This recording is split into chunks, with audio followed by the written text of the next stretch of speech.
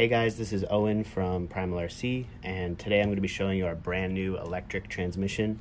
Really excited to bring this to you guys. This will fit in any 5th scale monster truck that we sell, and it's really cool. It's got a bunch of new features that we've never seen before. This is for electric only, completely replaces the center transmission. You can run a max 5 size motor, you can run a max 4 size motor, you can run a single motor with single ESC, you can run dual motor, dual ESCs. We have this awesome new battery plate, so you can mount your batteries in a bunch of different configurations. And yeah, it's just a really exciting kit, and I'll show you all of its features. This is a 56mm motor. This is our Primal RC 960 kV. With this setup, you'd be able to do 8S. Really simple ESC mount here for your single ESC. Our ESC plates have holes in them, so you can actually screw your ESC down.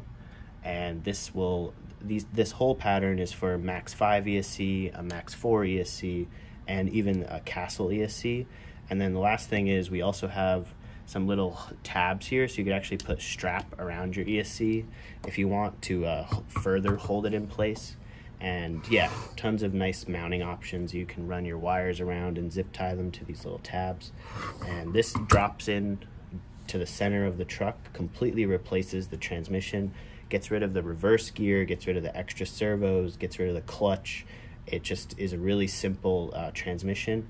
And then we also retained the reverse rotating drive shaft. So there's actually a shaft with an extra set of gears on this side. So your rear drive shaft rotates in the opposite direction of the front. So we retained that feature from the stock transmission. And yeah, I'll start taking this apart, show you all its features. We have these covers that are really easy to remove. So I'll take those off really quick for you.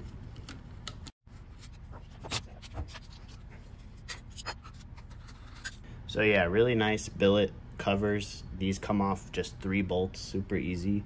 And all of the bolts to remove those covers are really easy to get at. Once this is in the truck, you can just stick a tool straight through the frame, get to the bolts. So you can take it off, check your pinion, check your gear mesh.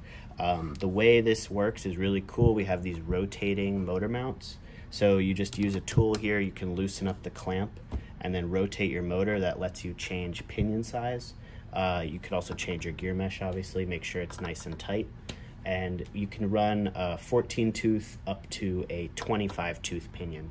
So we start out with 14. I really recommend just starting with a small pinion. This thing has crazy amount of power.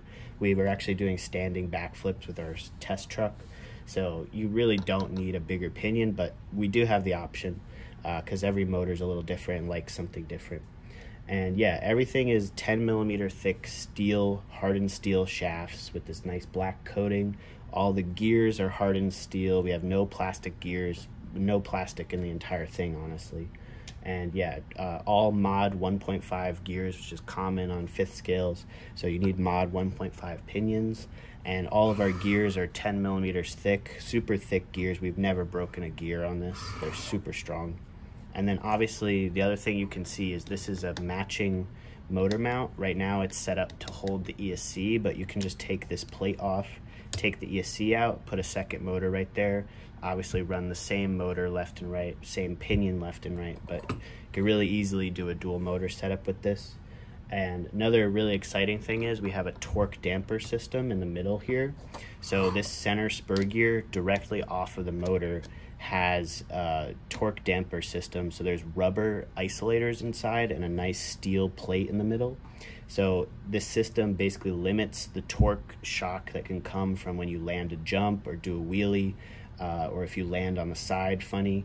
So basically it limits the forces that might be coming through the transmission and stops you from breaking gears, it stops you from breaking motor shafts, stops you from stripping pinions, stuff like that.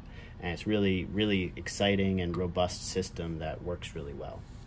So here I can get this front cover off and show you some more features.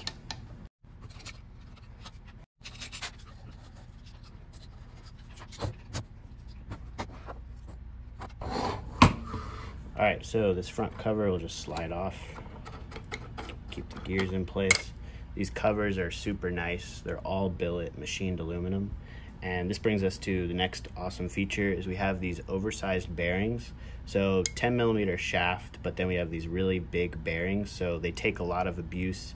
We haven't had problems like some people have had on the stock transmission where you overheat bearings and things like that. And then they're all properly clearanced, so there's room in here for the race to spin. You know, nothing's gonna rub, nothing's gonna overheat on you, and everything's just super nice with this kit. So we have our cover, and here you can see the gear train. So we have like a 2-stage reduction, the first reduction off the pinion, and then our torque damper system runs into another little pinion here that then drops down to a big spur. So again, these gears are all like super beefy, super big, never broken a gear on this, all 10mm shafts. Everything slides together really nice with this hex system. One other awesome feature of this is we have this big base plate that everything mounts to. This base plate also acts as like a skid plate on the bottom of the truck once it's installed, and we have the nice Primal RC logo on the bottom. Your suspension mounts directly to this, so super beefy connection point for your suspension. We got this nice machining on it, and then we even included some little holes here so you can actually get a tool up through the bottom of the truck to get at your drive shaft screws. So you can really easily take your drive shafts out from the bottom of the truck. Really easy to service covers. They come off super easy. They're super strong. You're not going to bend these or anything. The main part of the transmission is this 10mm thick plate, so super beefy plate. Everything bolts together really nice.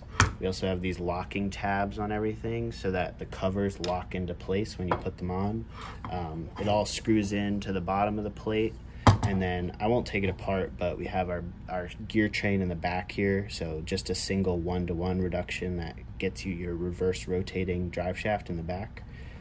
Yeah, so super beefy transmission. Here's a quick example of a single motor setup. This is a 56mm diameter motor paired with a Max 5 size Hobbywing ESC. And this ESC and motor combo is really simple, maybe on the lower power side, but still plenty to move this truck around. You can see it's really clean install. The power switch is right there, easy to get to. Motor wires, super simple routing. Battery wires go right here to the battery tray. Also here you can see how the front battery tray gets installed. This is really nice configuration of a battery tray. You can run a bunch of different size batteries, and there's tons of positions for straps and everything. It's also in the very front of the truck, so it keeps a lot of the weight towards the front, which will help stop wheelies. The other thing that's kind of cool is our frame is technically pretty close to symmetrical front to rear. So you could actually install this entire system 180 degrees and run your batteries in the back, and then the motor would be kind of in the front. I guess the advantage of that is you could do even more wheelies. This truck will already do crazy wheelies with the electric setup, so I don't really think the batteries in the back is a good idea. But if you're doing like crawling or trailing and even just general bashing, having the batteries up here is really nice. It keeps the weight down. The weight is all super low in the truck, and the motor is also pretty low, but we're still not too low that we end up hitting the drive shaft or hitting any of the suspension links. So there's plenty of clearance between the drive shaft and the bottom of the motor, so you're not going to have an issue where a suspension link might move up and hit your motor. Now this is also the smaller motor. If you ran a 70mm, there's still plenty of clearance. We've checked all of that, and yeah, you're not going to damage anything. Here's an example of a chassis with the dual motor setup installed. So these are dual 56mm motors, and then I have both my ESCs mounted up top here. I have a power switch on either side, so each ESC is separate, but then they're wired together with a little Y splitter up here, so they're both plugged into channel 2, so both their throttles will work together.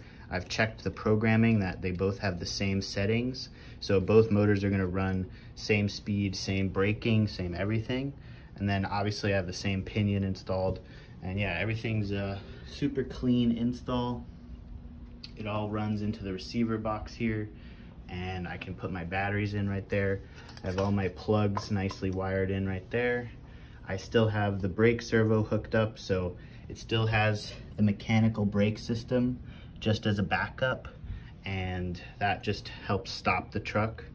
And yeah, pretty simple setup. This is a V4 truck, so it's got the V4 steering, it's got the V4 differentials, it's got the V4 sway bars, has these nice V4 plates, which give us really easy access.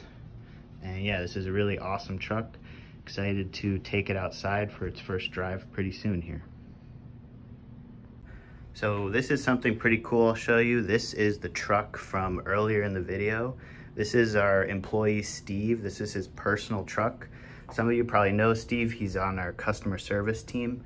And Steve has put this thing through the ringer. This is probably the most used 5th scale monster truck in the world. He's driven it probably every day for the past year straight. And this is pretty much the exact setup he's been running the whole time. So this is the very first electric transmission we got. This is a prototype, and we have not replaced a single gear. We haven't replaced a single shaft. We haven't replaced anything on this. He's been using this for a year straight, and it's still going perfectly strong. He's been using, for the most part, a single Max 4 system. So this is a Max 4 70mm motor with the Max 4 ESC, and then he runs 12S, so he has two 6S batteries here normally that he'll run. And then he hooked up a really simple little receiver box in the front here. So his steering servos, which he has these really nice perfect pass steering servos. So those just wire in, super short wire straight to the receiver. And then our ESC wire just runs in there. So really simple setup. He has a 16-tooth pinion, which is just slightly bigger than the 14-tooth stock.